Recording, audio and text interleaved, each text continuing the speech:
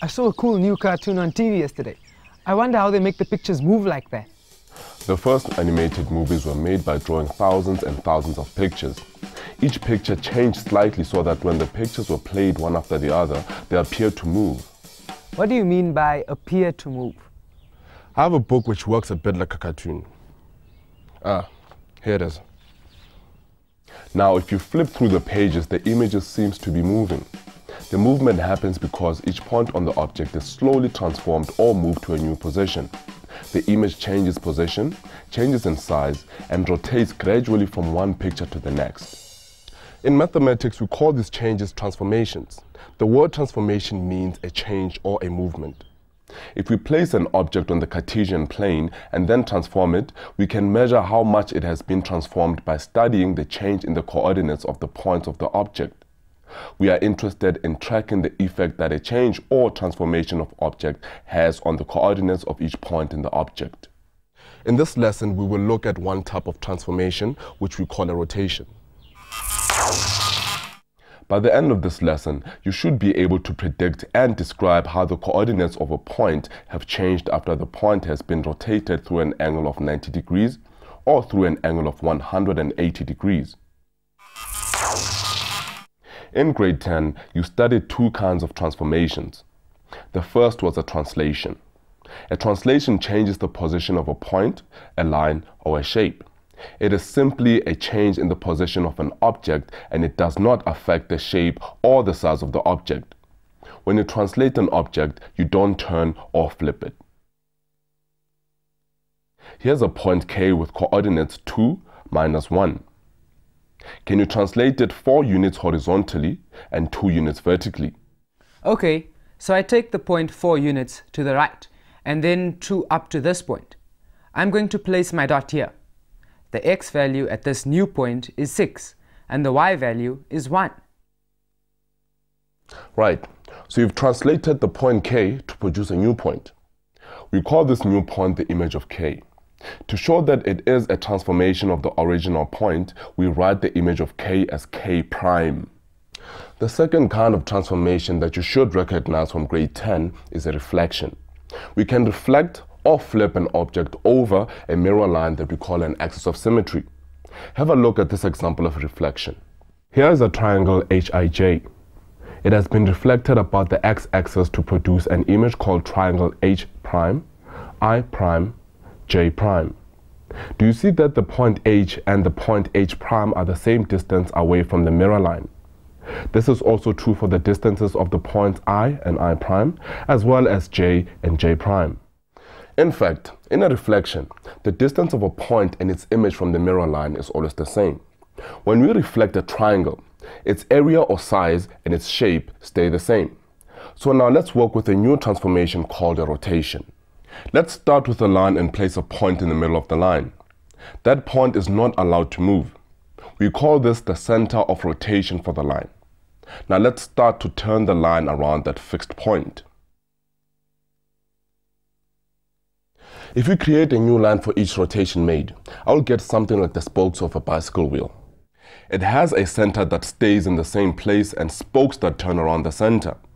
We say that the spokes rotate around the center. If we carry that idea into the Cartesian plane, we can transform a point in a similar way. Let's take this point M with coordinates 3 - 4 and rotate this point 90 degrees in an anti-clockwise direction. We are going to use the origin as the center and make the point rotate around it. We want to know where the point will move to. At this point, it will help to think of the bicycle wheel. We are going to join the point we have chosen to the center of rotation, the origin. So point M is joined to the origin by a kind of spoke. So 90 degrees will be about here.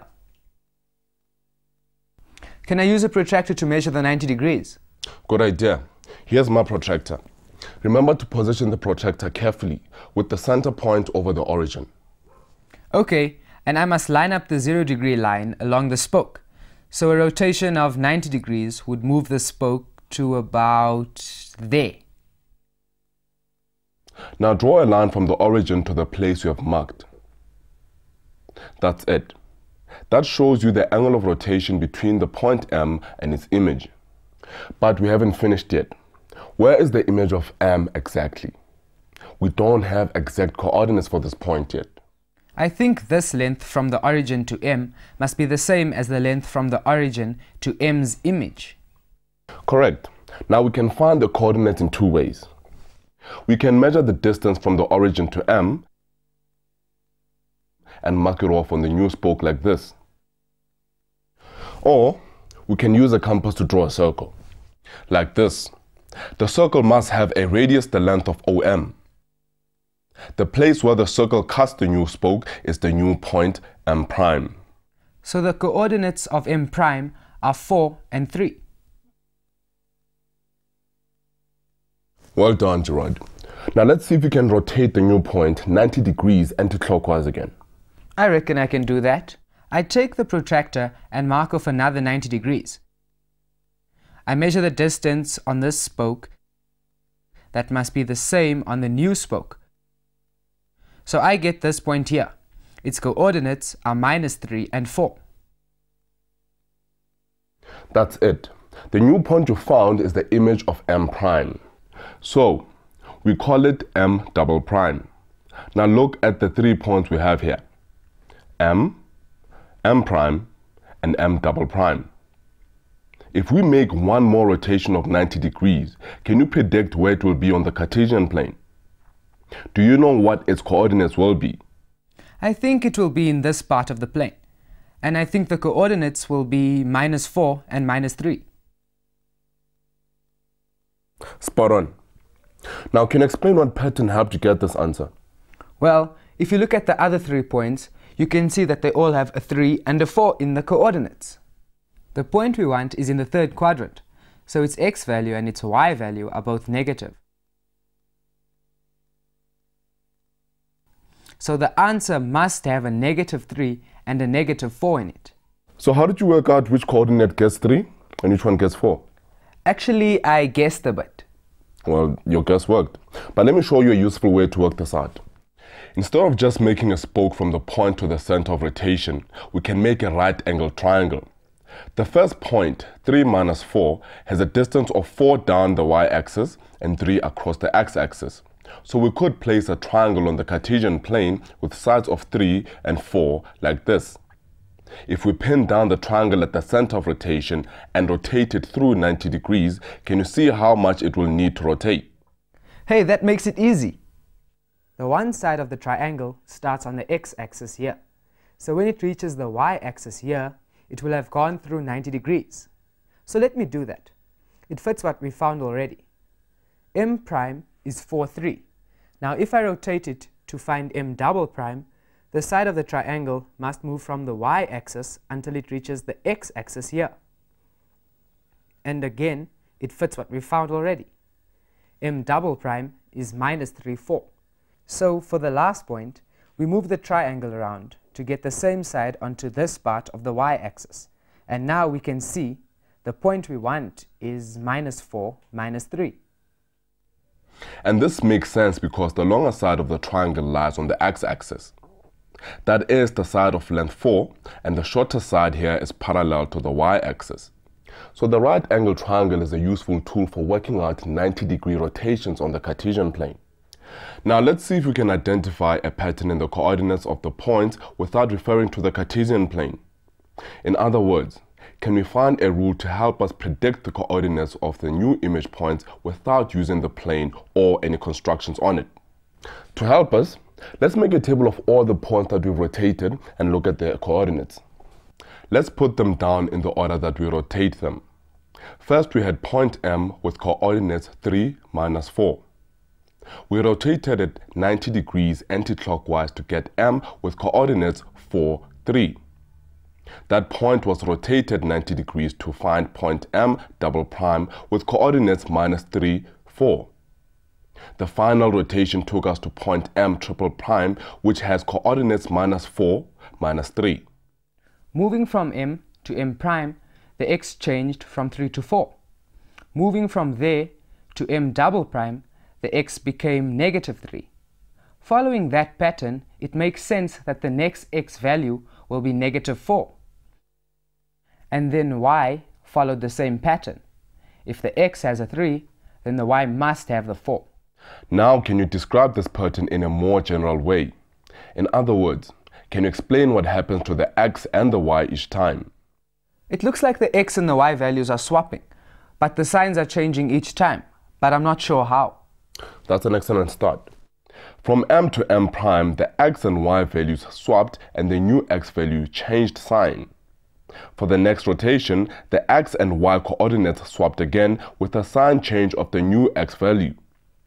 Using the same pattern, our next number should swap x and y again and change the sign of the new x value. Let's see if that works. Okay, so the coordinates of the next point should be first swap the x and the y values, then change the sign of the new x value. So that's -4, -3, and it's right. So our pattern seems to be working. Now let's do that in terms of x and y without looking at any numbers. Say we have a point A, x, y. What would the coordinates be if we rotated it 90 degrees around the origin? Okay, this looks tricky, but I think I can do it. First swap the x and the y around, and then change the sign of the new x coordinate. Well done. We have found an algebraic way of predicting the effect of a 90-degree rotation of a point around the origin. Now, using only the table of values, can you predict where we will end up if I rotate the last point by another 90 degrees?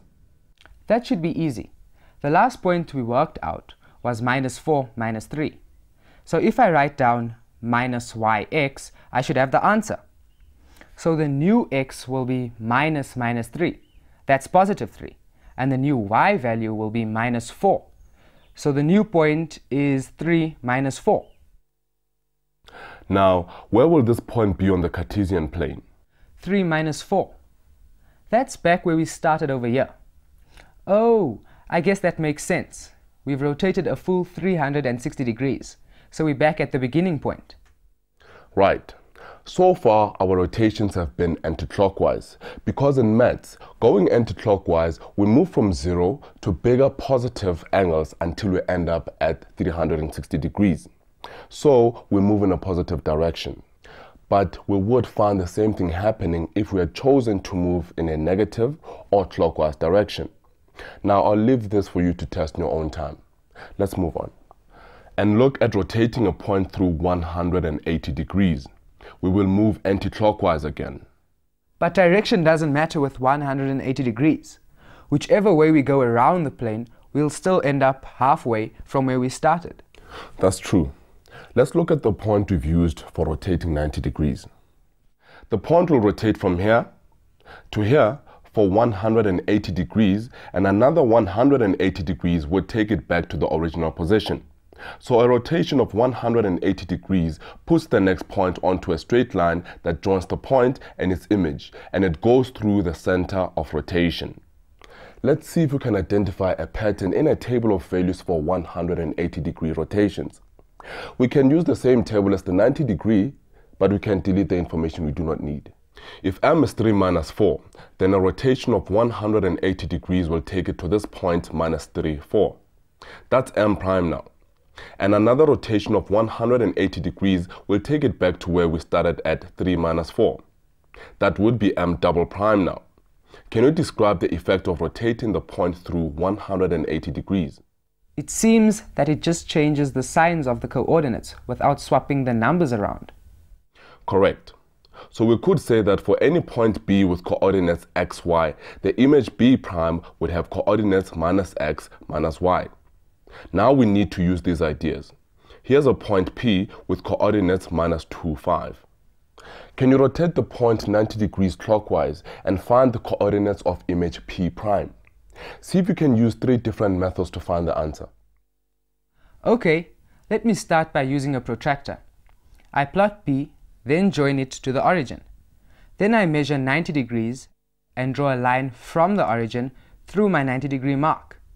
Then I measure off the same distance on this line as from O to P. This will be my new point P prime. It has coordinates 5, 2.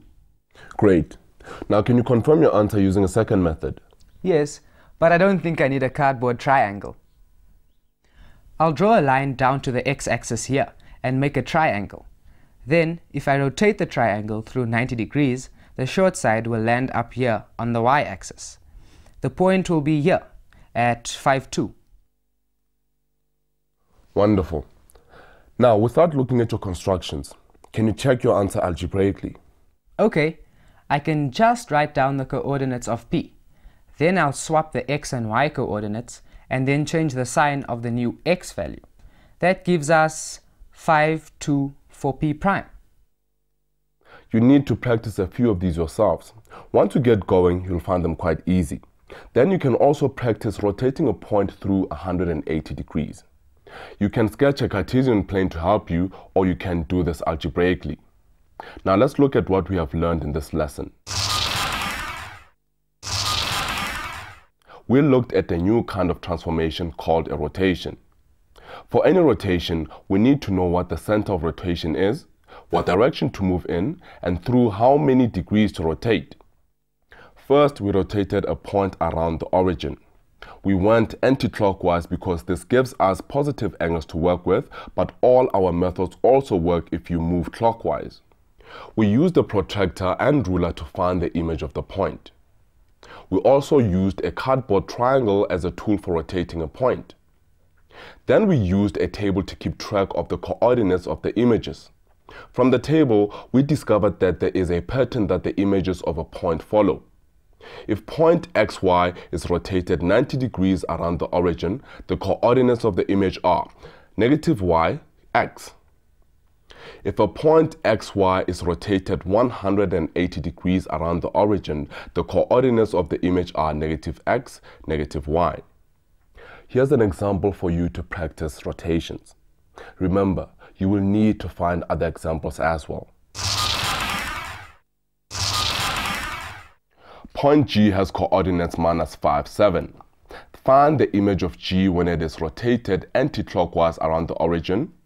A, by 90 degrees, B, by 180 degrees, and by C, 360 degrees. Use 3 methods to confirm your answers. In the next lesson, we will be studying one more type of transformation which we call enlargement. We will enlarge a polygon in the Cartesian plane. Good luck with your task.